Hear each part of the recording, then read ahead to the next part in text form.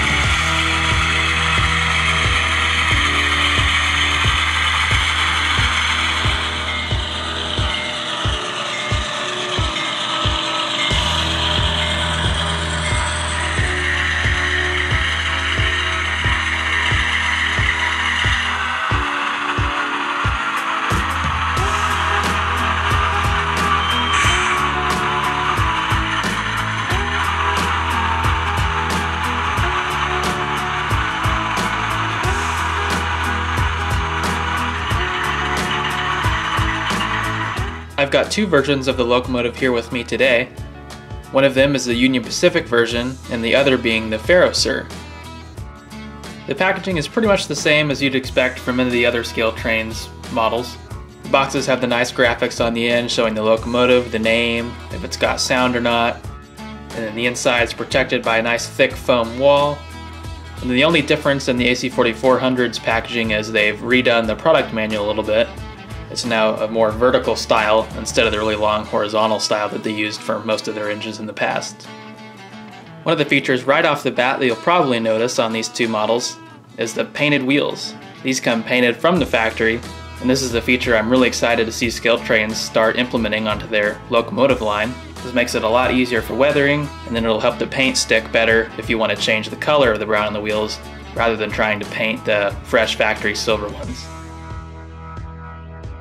I've been waiting a long time for a highly detailed version of this AC44 to come out, with the low number boards from Union Pacific and the low ditch lights. This is one of my favorite versions of Union Pacific AC44s out there.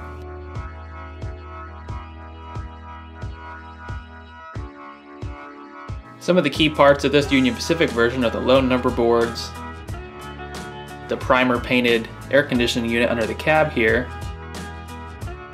and the yellow sill running across the frame.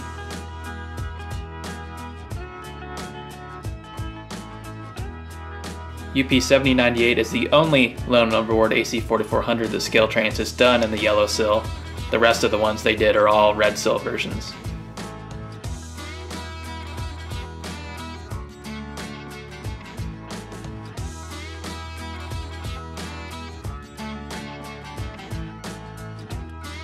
And they're also all as delivered, no PTC arrays on any of them yet. Next we'll look at the Ferrosur version. This one has a couple different spotting features despite being another low number board unit. This is one of the versions that's got the rock guards over the windows, that's commonly found on a lot of Mexican locomotives.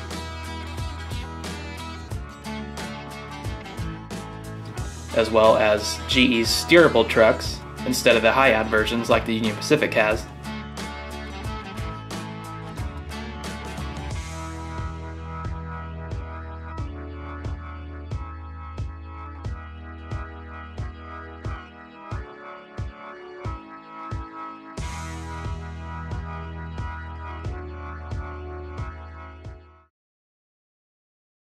So I'll go ahead and give a brief overview of the sound decoder, and then after that we'll jump into the lighting.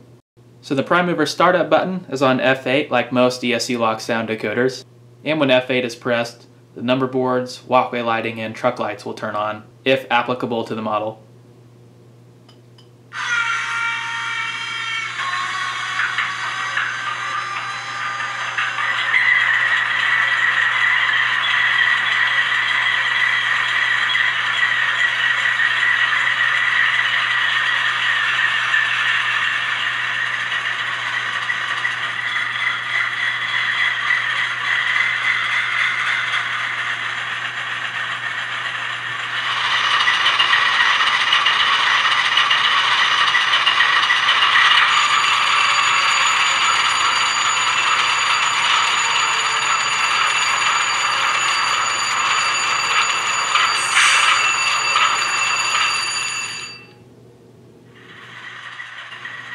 Pressing F1 will activate the bell.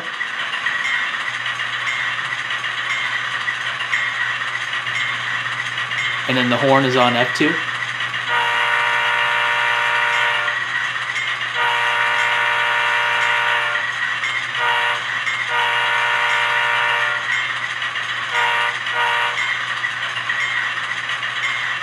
Pressing F4 will activate the dynamic brakes.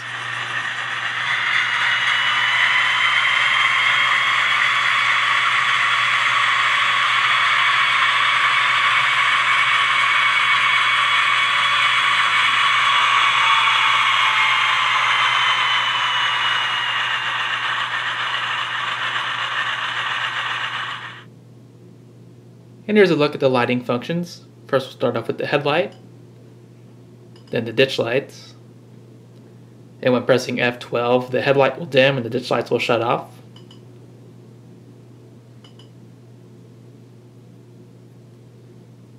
And the number boards.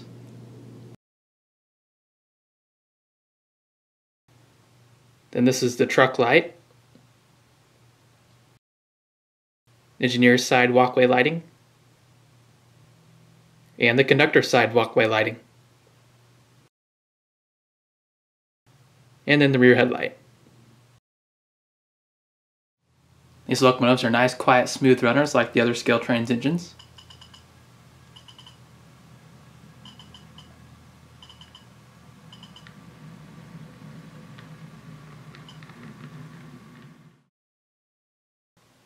Overall, these are nice, highly detailed models. I'm pretty happy with them.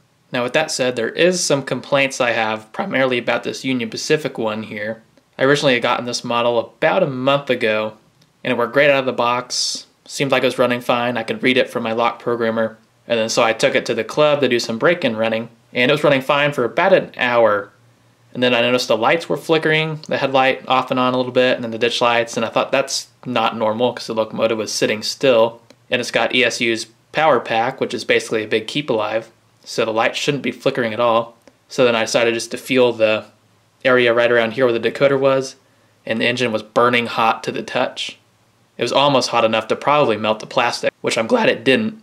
But I went ahead and took the engines off the rails and let it cool back down, and then put it back on just to do a little more testing on it. And then the lights flashed once, and then they shut off for good. The engine was still able to move, and it had sound, but no more lights. And then I took it home and tried to read it on the lock programmer to see if maybe the file corrupted, and it was unable to read the decoder after many attempts.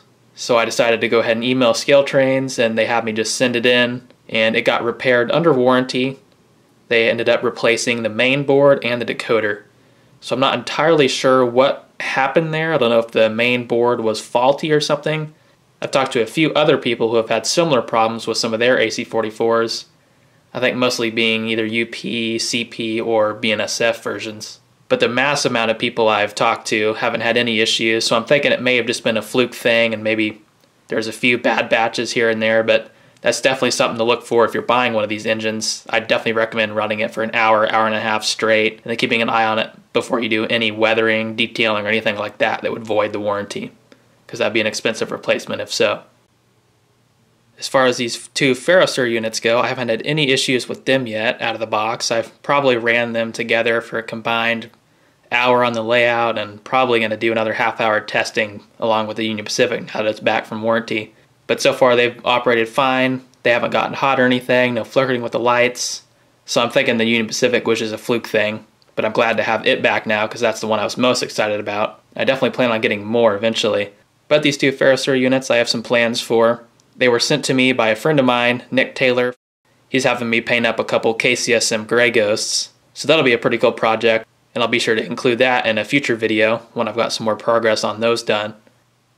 And then there was only one more minor complaint that I had, and I've kind of had this issue with some of the other ScaleTrains engines. They've started making the plows really low to the railhead, which gives the engine a little bit of a more prototypical look, but at the same time, if you have any slight elevation change in the track, or maybe something in between the rails is sticking up slightly above the rail, the plow's going to hit it and either break off or scrape it up pretty badly, which depending on the engine, they have pretty beat up plows anyways. So on the Union Pacific one, I'd already sanded the plow down a little bit just to give it a little bit more clearance. But I noticed on the two Ferrocer units, I didn't have any issues with the plows hitting things, so it could vary model to model, but I've had similar issues with some of the later run ES44s and -9s from ScaleTrains. So I've had to make modifications to the plows every time I get one of those models. There's one last thing I wanted to touch on regarding the Union Pacific version specifically, and this is something a lot of people have been fighting over ever since ScaleTrains started doing Union Pacific, but that is the UP yellow. And there's usually one side that's like the yellow's fine, the other side's saying the yellow's terrible. I'm kind of in the middle to where I'm not a big fan of the yellow, but it's definitely not a deal breaker for me. And since I usually end up weathering and color correcting a lot of my engines anyways, it doesn't matter too much to me. But if you're modeling something like as delivered, that's a little bit more important, and you don't want to repaint a $300 engine you've already bought. And ScaleTrains has addressed this. They've basically come out and said that the yellow does color shift, and they're supposedly using the paint chips from Union Pacific. And I went ahead and tested this for myself with a previous one of their ES44s under fluorescent lighting and sunlight. It definitely does turn more of the gold color you see in a lot of Union Pacific engines, but while I've got it under LED lighting here in my layout room, it's more of kind of a pale neon-y looking yellow depending on the shadows and what angle it looks at. But at the same time, a lot of Union Pacific engines are each and every one's a different shade of yellow. But on this one here, even the faded ones are more of kind of a faded tan goldish rather than a faded neon-y pale yellow. So I'm not too happy with the yellow, but I'm going to end up probably color correcting and fading this one down and beating it up pretty good anyways. But while it's not a deal breaker for me, for some others it may be a deal breaker for them, especially if they're modeling as delivered like I mentioned earlier. So I thought it was definitely worth mentioning in this review. But that's about all I had to discuss about these engines in this review. Overall, I'm definitely really happy with them. It's great to have a nicely detailed AC44 on the market now. And Athearn will also be releasing the AC44 in the near future, so I'm probably going to pick up one of those, and I may even do kind of a head-to-head video and compare some of the features across manufacturers, ScaleTrains, and Athearn. But anyways, I hope you all have enjoyed. Please leave a like and subscribe, and I will see you in the next video.